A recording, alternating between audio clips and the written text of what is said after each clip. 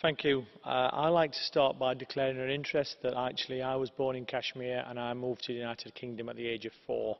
However, it pains me to see what's happening in Kashmir. Kashmir is in crisis, an international and a human rights crisis. The people of Kashmir have suffered and continue to suffer. The EU is an organisation which proudly stands for human rights right across the world, and we must now today stand with the people of Kashmir.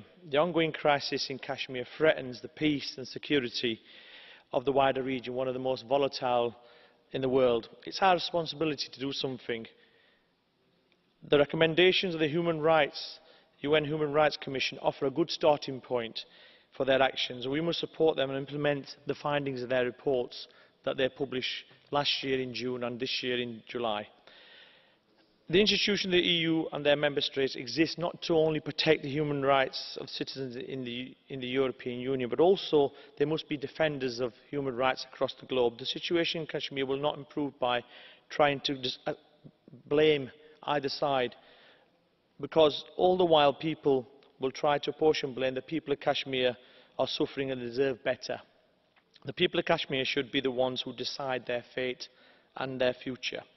Self-determination and upholding human rights are fundamental values in our European Union, and we should demand no less from others around the world, particularly those that want to trade and have relationships with us. The fighting in Kashmir has been going on for decades, but in the end the crisis is going to be ended only when people sit round the table and talk. The EU can be a natural facilitator in this role, and that allows both sides to talk. The people of Kashmir are crying out in the darkness. The EU must help and provide a light in that darkness. Thank you.